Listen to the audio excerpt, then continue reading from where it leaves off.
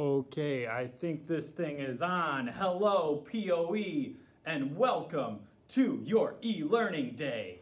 Today, we are going to be learning about fluid power systems. Hello, class. I hope everyone is enjoying your home theater experience.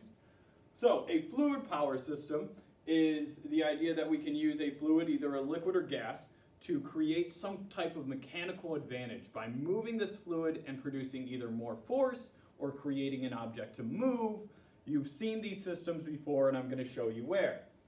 One of the first examples is this hydraulic press. There's a great YouTube channel just about hydraulic presses. It's a machine that exerts a lot of force, so we can see this is moving a fluid to create and crush these candles. So we're going to get into the inner working and how we can produce so much force to destroy something like candles. So, a fluid power system, like I said, uses a fluid to transmit power from one location to another. Typically, it is doing that with a purpose because it is either moving an object or it is creating a larger force. And we're going to see examples of both of those. So fluid power systems can be gas, which is pneumatics, the P is silent, or it can be liquid, hydraulics, to transfer this power. So we have our two types of systems. Hydraulics, right here, use liquid flowing from pressure to transmit power. So a liquid hydraulic system can act as a solid because it compresses it so little, but really so much. It compresses and it moves back and forth. In this case, we have a system where this person is not creating a mechanical advantage except for moving these Wolverine claws. So he's using these syringes that he presses and exerts force on one end. We have force being released over here, resulting in movement, and that allows him to make these really cool claws that use a liquid or fluid system to move the Wolverine stuff. That's pretty sweet. All right, so now we have pneumatic systems, which is the use of gas flow under pressure to transmit from one location to another. Gas acts like a spring, so we have it loaded up and then it shoots out like a boing. And then gases have no definitive volume, so they're lighter than liquid, but that also makes them a little bit harder to control because they aren't because they are just filling up whatever space they are in, it makes them harder to control. Because as soon as we release a gas into environment, it's going to spread out pretty much evenly throughout the system. Liquids, not so much. They take longer to spread out like that. So they have no definitive volume. They are lighter than liquids. Gases are affected by three things. Temperature. When we heat up a gas, those molecules move faster and faster. And then we have pressure and volume. Larger space, the gas spreads out more. Smaller space, it's more compact. So, we have some similarities and differences. The first thing I want to look at are similarities right here. Multiplication and variation of force. So that allows us to create a system where we have less force applied and more force coming out, or the vice versa, as well as we're able to move things with both of these, like the claws or like those atomic Chuck E. Cheese robots. Constant force and torque, that's with the pressure system. It's constantly moving. It's not very erratically because we have a sealed off space within a pneumatic system. Safe and hazardous environments, some of the best examples of pneumatic systems, something like, or not pneumatic systems, but a hydraulic system, the claws of life, if you've ever seen firefighters, ambulance workers using those to remove doors off of car crashes. Those are very powerful, powerful machines that use our hydraulic systems to create a lot of force very slowly to remove something out. So we can see that in our hydraulic systems right here. They use liquids, pneumatics use compressed gas.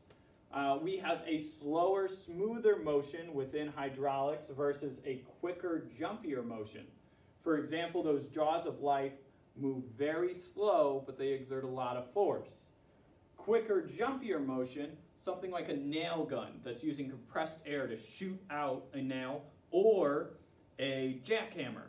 When construction workers are removing concrete on roads or something like that, they use jackhammers that produces a lot of force very quickly. So that is pneumatics. So we have more precise within, like obviously we're going to use jaws of life to remove someone from a car. We're not going to use a nail gun, or we're not going to use a jackhammer to remove someone out of there. Not as precise, it's very hard to control. Because new hydraulic systems use oils inside of the systems, they have a natural lubrication to it, which allows the systems to stay healthier for longer, and they don't need as much maintenance. With that said, all these systems do need quite a lot of maintenance. Pneumatic systems require a lubricant because it is just a gas inside of there, and the gas can dry out any lubricant that is in the system. So we have a hydraulic system that operates at a really high PSI, and we produce a lot of power. Pneumatic systems do produce a lot of power, but very instantaneously, and then they have to reset. So we have it operating at a lower PSI and produce less power. So we are going to get into what is known as Pascal's law. He was a great engineer and scientist that came up with this formula, and his law is very important. An external pressure exerted by an enclosed fluid is transferred uniformly, that's the most important thing, throughout the volume of the fluid. So pressure at one point in the system is pressure throughout the entire system. That is an important note, we're going to need that. So pressure equals force divided by area. This operates the same way that Ohm's law does. If we are looking for pressure, we cover up P, we have force divided by area. If we are looking for area, we cover up A, we get force divided by pressure. If we are looking for force, we cover up force, we have pressure times area. Our units for this unit is pounds divided by inch squared for pressure, and then we have force, which is in pounds, and area inch squared. So let's try our first problem using this law. We have practice problem number 1 right here. How much pressure is produced when a 4-inch diameter cylinder and 200 pounds of input force is applied? So our unknowns, we don't know the pressure, we don't know the area, though we have some information to find it, and we have our unknown of 20 pounds. Our diameter is, we have our known of 120 force, and then we have a diameter of 4. So our area for a circle, area of circle, that is pi radius squared. So in this case, we are going to find our area right now. Our area is a diameter of 4. So our pi times our radius of 2 squared, we find that out to be 12.57. So that is our area, 12.57. And then we are looking for pressure. So I cover up the P, we have force divided by area. So we get 120 divided by 12.57, and that equals 9.55 pounds per inch squared. Pretty straightforward, some good plug and chug with this. You are going to have to know the area of a circle. You're welcome to use Pascal's triangle to figure out these, but we've got another practice problem coming right at you. This next one right here,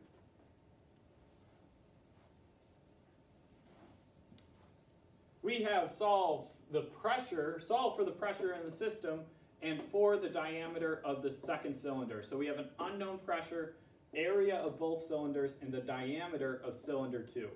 Our knowns that we have right here, the force at cylinder 1 is 15 pounds, the force at cylinder 2 is 375 pounds, and then the diameter at C1 is 4 inches. So with these, we are going to solve for the pressure in this cylinder and the pressure in this cylinder is the same as the pressure in that cylinder. That's Pascal's law that is letting us know that. So what we want to do is set this up where we have our information over here.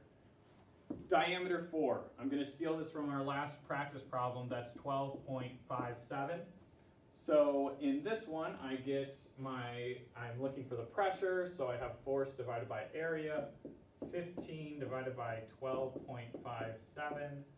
That equals 1.19.